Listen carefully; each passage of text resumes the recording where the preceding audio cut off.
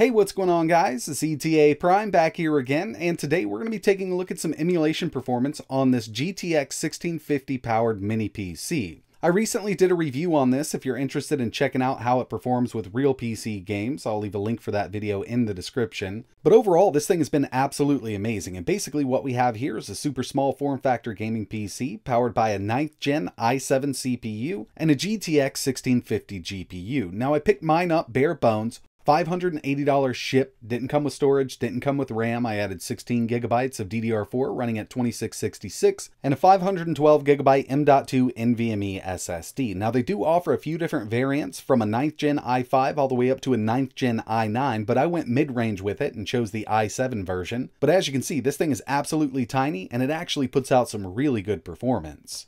So before we jump right into some emulation testing, I just want to give you a quick rundown on the specs. For the CPU, we have the i7-9750H, 6 cores, 12 threads, base clock of 2.6 GHz with the turbo up to 4.5. We have a GTX 1650 with 4 GB of GDDR5, plus we have those UHD 630 graphics built in if you want to do something lower end. I've added 16 GB of RAM to this, and it's running Windows 10 Pro. So for this video, we're just going to be testing out some emulation from Sega Saturn all the way up to PS3 to see how this thing performs. But if you're interested in seeing how this thing performs with real PC games, definitely check out my initial video. But with all that out of the way, let's jump right into it. So first on the list, we have Sega Saturn using RetroArch and the Yaba Sanshro core. With each one of these games, you will see the name of the system, the name of the emulator. I'll also have some box art on screen so you know what game's playing at any given time, and I have Afterburner running up in the top left-hand corner so we can see what's going on with everything. What you're seeing now is the Yaba Sanshro core, but I also tested the Beetle core, and it works just as well. We definitely have enough CPU power. Next up, PSP. It's going to run great. As long as the game's compatible with the emulator, you'll have no trouble running it. Even the harder ones to run, like Chains of Olympus and Ghost of Sparta. Here we have Midnight Club 3 Dub Edition, which is actually a really hard game to run, and we're at 5x resolution with the Vulkan back end. I also tested DX11 and OpenGL. They perform just as well. Moving over to Gamecube using the Dolphin Emulator, Vulkan back in, upscaled to 4K, one of the harder ones to run, F-Zero GX, and we're running at full speed. I also tested Automodelista, which is kind of my go-to, runs just fine at 4K. And going into this, I was pretty sure we wouldn't have any issues. This emulator has come a long way in the last few years, and the Dolphin developers have done an amazing job.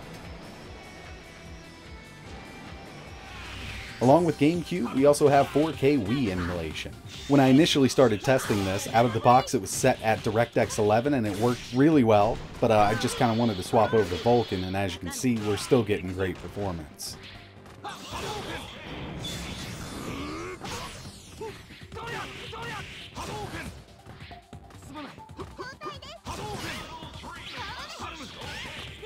Here we are with PCSX2 DirectX 11 backend, and with Ratchet & Clank going commando here, I was able to take it up to 4K, but it's not going to do all PS2 games at 4K because the next one I tested, I did have to drop it down to 2K, but in the end, it's still doing an amazing job.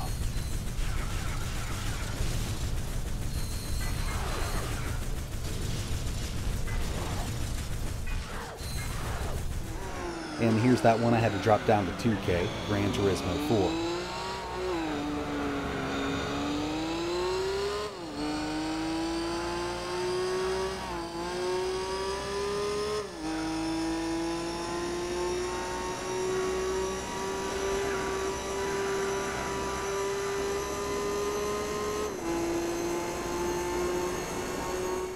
Original Xbox emulation has come a long way in the last few years. We're using CXBX Reloaded, upscaled to 1080p, Jet Set Radio Future, running at 60.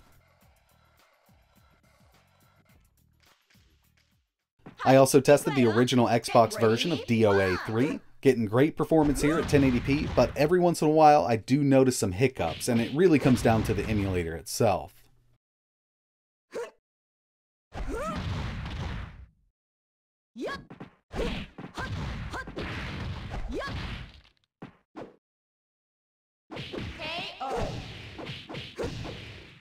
Taking it up to PS3 using RPCS3, Vulkan back in, upscaled to 1080p, Tekken 6 here, looking great, running just fine. I knew we wouldn't have any issues with this particular game, It seems a bit easier to run than others, but I also tested 2 more PS3 games just to make sure.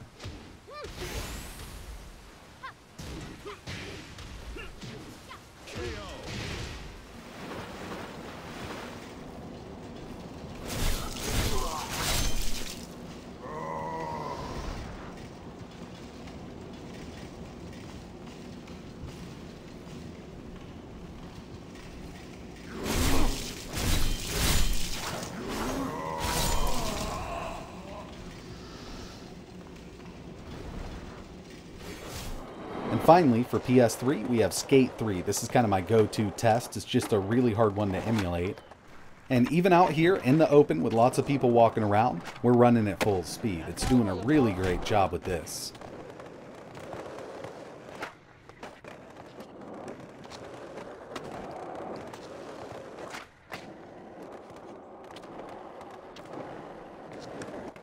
Also threw in a little bit of WiiU emulation using CEMU, Vulkan back-in, async shaders, upscaled to 1080p, Breath of the Wild, running at 30. I did try this at 60, but I can only achieve around 57 FPS and it does dip down from there, so locking this at 30 is really the way to go.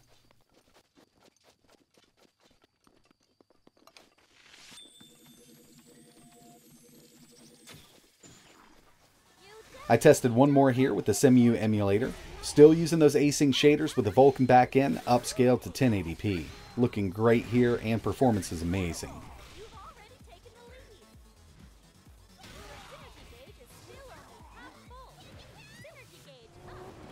And finally, for this video, we have some Xbox 360 emulation using Xenia.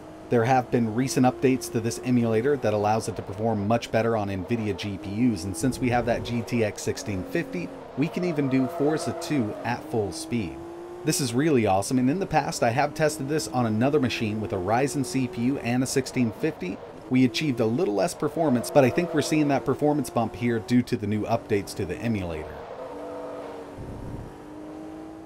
And just because I was here, I figured I'd test out Red Dead Redemption. I didn't unlock it at 60 or anything like that. I wanted to see if we could at least run this at 30. And when there's lots of stuff on screen, you can see that it dips down quite a bit.